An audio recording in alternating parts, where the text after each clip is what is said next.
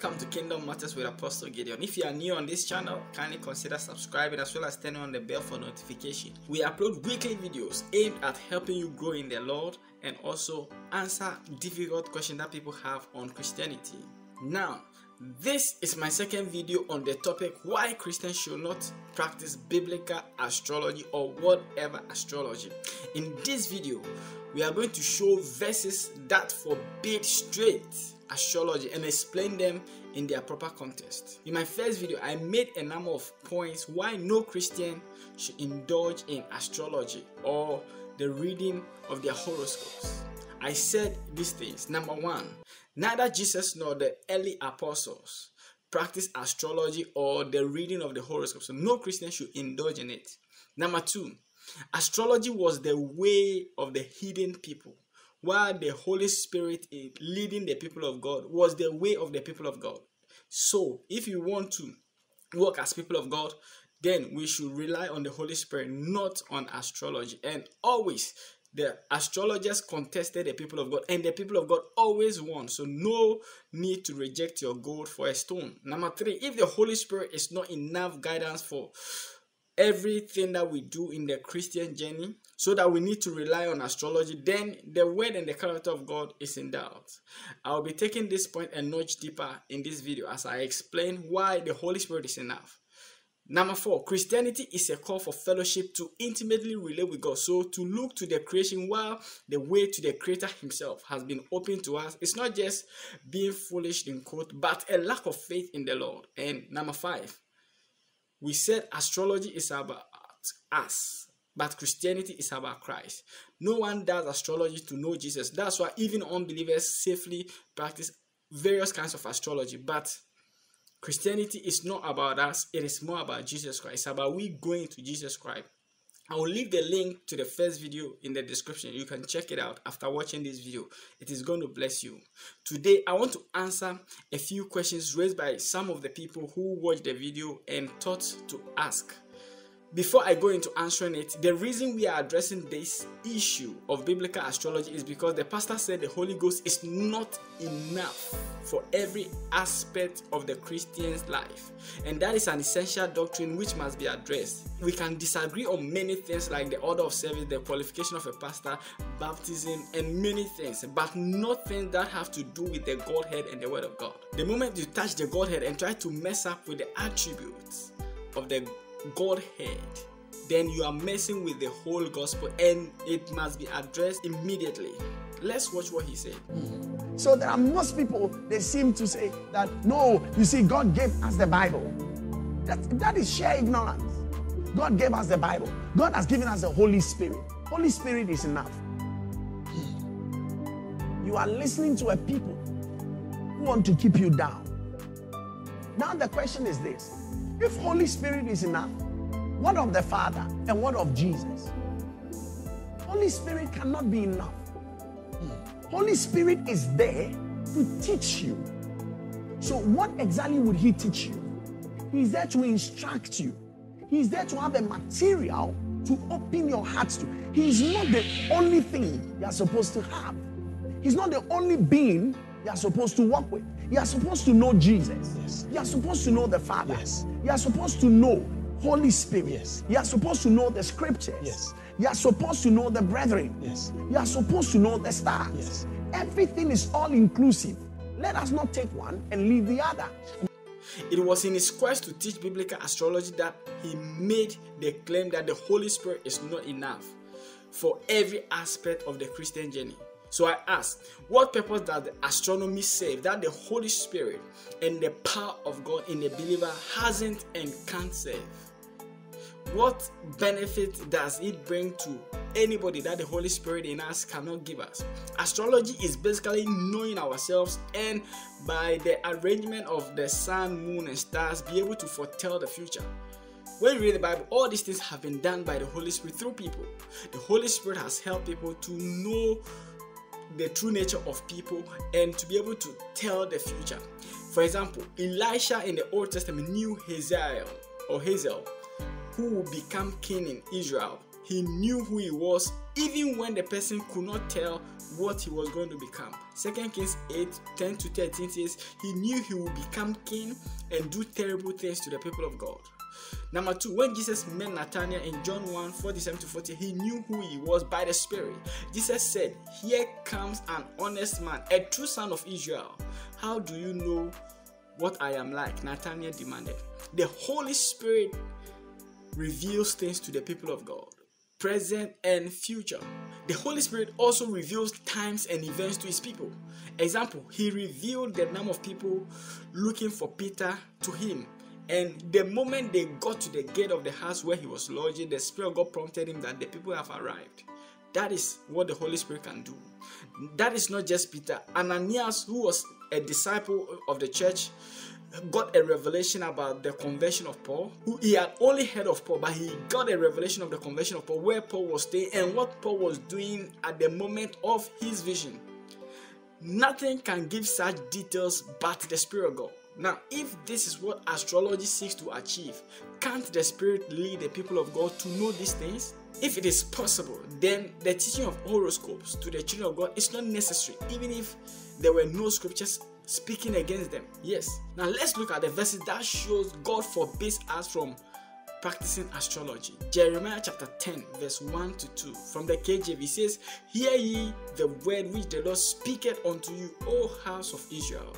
Thus saith the Lord, learn not the way of the hidden, and be not dismayed at the signs of heaven, for the hidden are dismayed at them."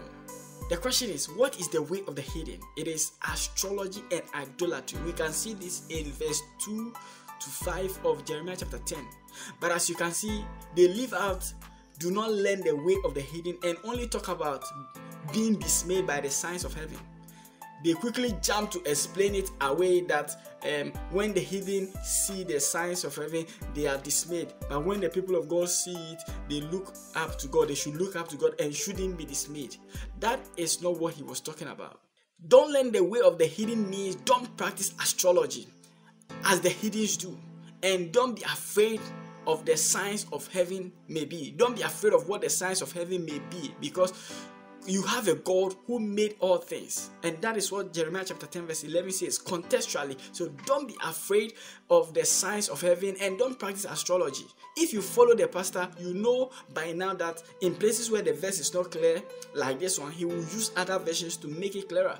But quickly, he scans through to the next text used against astrology without letting us know what it means to learn the way of the hidden. Let's get the verses in different versions and hear it for yourself. Jeremiah chapter 10 verse 2-4. We are going to take it from the Living Bible. Now open your ears and listen carefully. It says, "Don't act like the people who make horoscopes and try to read their faith and future in the stars. Unequivocal. Don't be frightened by predictions such as theirs, for it is all a pack of lies. Their ways are futile and foolish. They cut down a tree and carve an idol." Verse 4, "They decorate it with gold and silver and fasten it accurately in place with hammer and nails so that it won't fall over." What do you see here? Is it just about not fearing the signs of heaven? Or does it include not practicing astrology as the heathen do? This is what they don't want the members to know, so they jump it and go and talk about do not be dismayed by the signs of heaven. See it in the New Living Translation. It says, "This is what the Lord says. Do not act like the other nations who try to read their future in the stars." Are you watching? Do not be afraid of their predictions, even though other nations are terrified by them. Do you see? So if you don't care about reading your future in the stars, then you wouldn't even be bothered by the signs, whatever the signs are. You are not bothered because you serve a living God. This is unequivocal. Why is it that it is being shifted to just do not be dismayed by the signs of heaven? No. If you don't learn their ways to practice astrology, you wouldn't even be terrified by the signs in the first, because you wouldn't even know them. And God doesn't want you to be interested in those things. Derive your knowledge from God and His Word. If you have a living God who speaks to His children and leads them, what business do you have with meddling in hidden practices like astrology? This is not for the people of God. Like we said in the first video, astrology was the way of the hidden, And the Spirit of God is the way of the people of God. Be guided by the Spirit of God. It is a sign of backsliding if we leave the living God and go and hewn for us a cistern that cannot have water. The Spirit of God in us is enough for any guidance in this life. Hallelujah. Let's go to the second scripture that speaks against astrology, Isaiah 47 verse 12 to 13. This also was explained away as if there was no substance in it. It actually said was that the Babylonians who trust in their astrologers and stargazers and sorcerers are going to be judged to see whether it can save them. Is it not calling their bluff? So how can a person who knows this seek to still introduce the people of God into it? God said judgment is coming for the people of Babylon, and the astrologers cannot help them. The other thing that makes this practice even disgusting to God is that all the nations who practice these things mostly tend to worship the signs of heaven. So to say the people of God can be guided by it, but they shouldn't worship it, is not even consistent with the astrology that the hidden practice. The question to ask is, how come the early church never had a slight suggestion or reference to astrology? If it is that important to guide and to tell the future, how come they never practiced it? Actually, when people got born again in Acts 19, 18 to 20, they actually brought their books that helped them in magical art and things like that to bend them. Acts chapter 19, 18 to 20 from the Living Bible, it says, many of the believers who had been practicing black magic confessed their deeds and brought their incantation books and charms and burned them at a public bonfire. Someone estimated the value of the books at $10,000. This indicates how deeply the whole area was stirred by God's message. When there's revival in the spirit, people forsake other things that is not in line with God. Astrology is foreign to Christianity, and the two are not compatible. Let's now go to verses some people asked me to explain in the comment section. They said in Genesis chapter 1 verse 14, God gave the stars as a sign. Genesis 1:14 says, and God said, let there be light in the firmament of the heaven to divide the day from the night, and let them be for signs and for seasons, and for days and years. I don't know why this verse is being used to say God has hidden messages for the people of God to guide us in the stars, and we must decode the stars. No. Signs in this verse is out. It means a sign, signal, that is literally or figuratively, banner, flag, remembrance, token, proof, monument.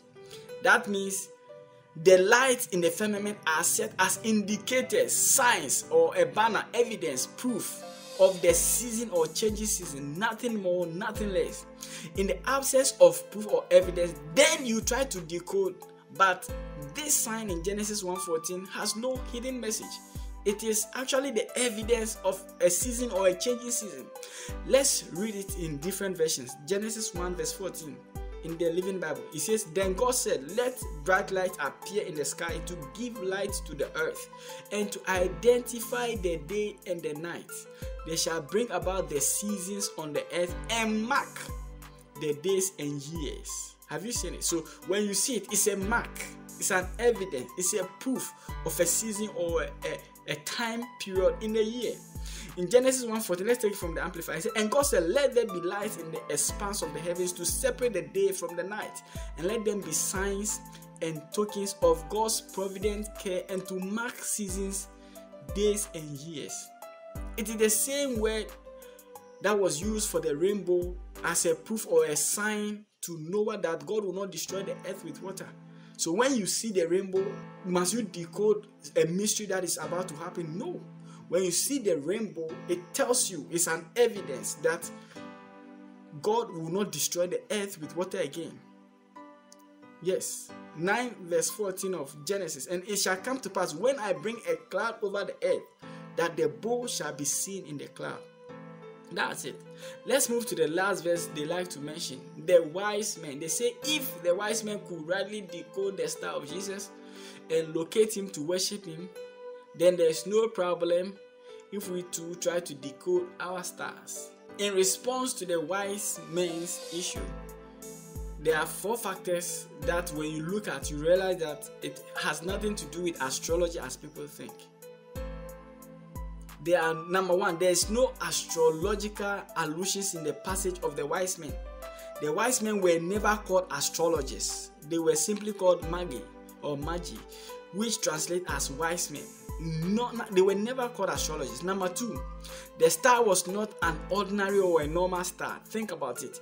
This is more of a supernatural guidance of a star or a light appearing to them than a planetary alignment as you know in astrology. Why? The star they saw moved. The star appeared, reappeared, and remained stationary. This is not the way stars and planets behave, you know it. Look at Matthew chapter 2 verse 9 to 10. It said, when they had heard the king, they departed, and lo, the star which they saw in the east went before them. So this star is a moving star. This light is a moving light till it came and stood over where the young child was. So it has remained. This star is a different star. It is like the supernatural announcement of the birth of Jesus by the angels to the shepherds when they were in the field taking care of their sheep. God chose to lead the wise men by a moving star or a light. It is no near astrology. This is not astrology. Stars and planets don't move like the way the star moved and stopped at the house where the child was. Thirdly, King Herod didn't view them as astrologers also. When they met King Herod, he rather brought chief priests and scribes. He brought scholars. He didn't bring astrologers because he didn't see them as astrologers. If he knew them as astrologers, he would have brought astrologers for them to decode the matter better. And finally, when the wise men had met Jesus and worshipped and they were leaving, look at what happened. They didn't consult the horoscope or whatever to know that they are not supposed to go to Herod. It was God who spoke to them in a dream and redirected them not to go to Herod, clearly indicative of the God who led them there, guiding them out. I tell you, in closing, I want to tell you again, Colossians 2:8-9. Don't let anyone capture you with empty philosophies and high-sounding nonsense that come from human thinking and from the spiritual powers of this world rather than from Christ. For in Christ lives all the fullness of God in human body. Astrology, no matter the adjectives, is foreign to Christianity. God bless you. I am Apostle Gideon. I believe you are blessed. Let me know what you think in the comment section. I'll see you in the next video. Have a blessed time. Bye-bye.